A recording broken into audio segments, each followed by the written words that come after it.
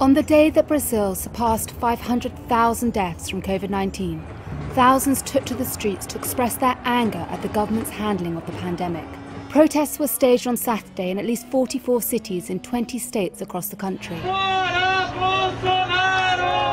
The protesters accused President Jair Bolsonaro of genocide in his pandemic response, and they want him out of office.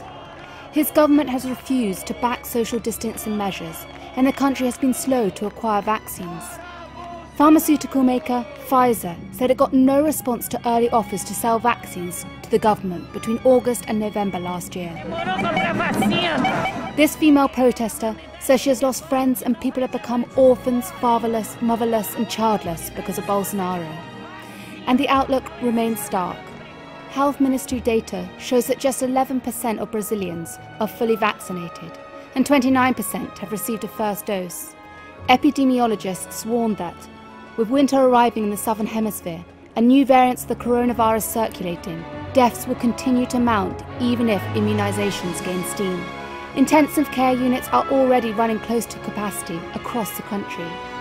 This week, new confirmed cases in Brazil accelerated to more than 70,000 per day on average.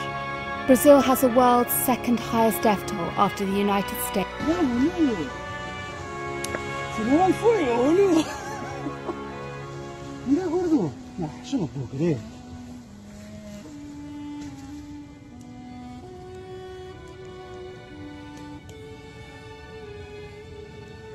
Ahora van a venir así, ¿qué es eso, muchacho?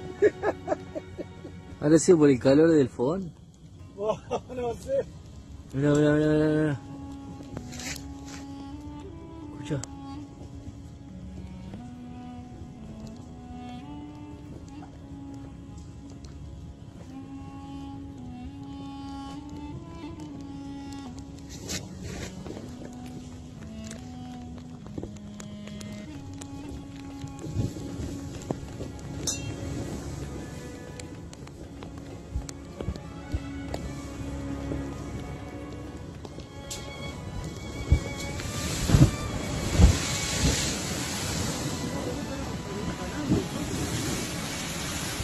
¿Qué sé yo? Estamos donde estamos siempre.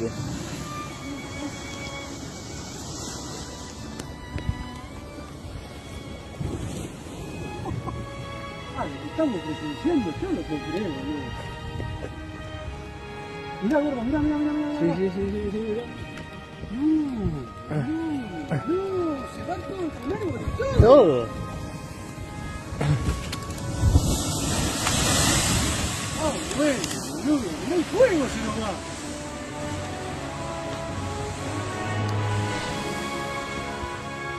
Gordo, se va el fuego. Está jodiendo, boludo. Guarda esos árboles, boludo, se nos van ahí encima.